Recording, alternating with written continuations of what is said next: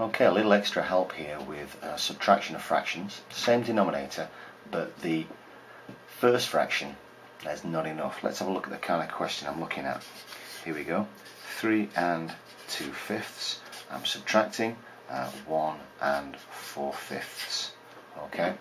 Now, as I've said in the previous video, we don't seem to have enough here. 2/5 take away 4/5 it isn't going to work, so we're going to have to change one of these wholes into some extra fifths. Now, in the previous video, one or two people were unsure, so let's have a look at this. We've got 3 2/5. Okay, I tried to make it look like fifths. They're not perfect, but let's imagine that those are fifths. Now, that 3 2/5, I want to take away 1. I can easily take away 1, but I can't take away 4/5. I haven't got enough.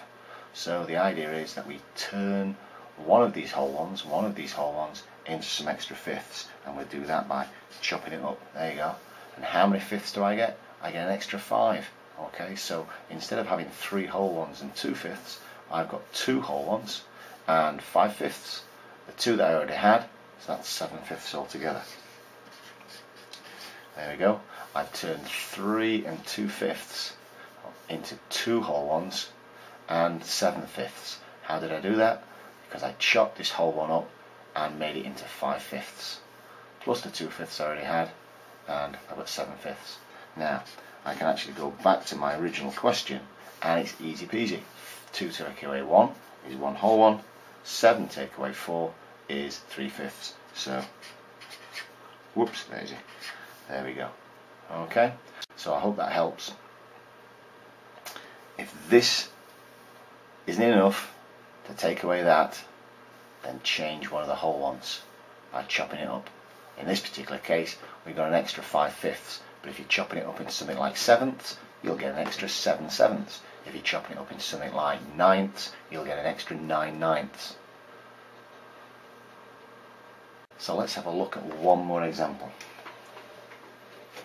Here we go. 5 2/11. Take away 3 7/11. Okay. Now here again, at 2/11, I haven't got enough to take away 7. So what am I going to do? I'm going to chop up one of these whole ones. Now if I chop up one of those whole ones, I've only got 4 left. But if I chop one up, how many 11ths am I going to make? I'm going to make an extra 11 11ths plus the 2 I've already got. So that gives me 13 11ths. Now go back to my original question. Instead of saying 5 2/11, take away 3 7/11, I've got 4 13 11ths. It's exactly the same amount, I'm just reading it in a slightly different way. Now, take away 3 7/11, 4 take away 3 whole ones is 1 whole one, 13 11ths take away 7/11 is 6/11, and there we go.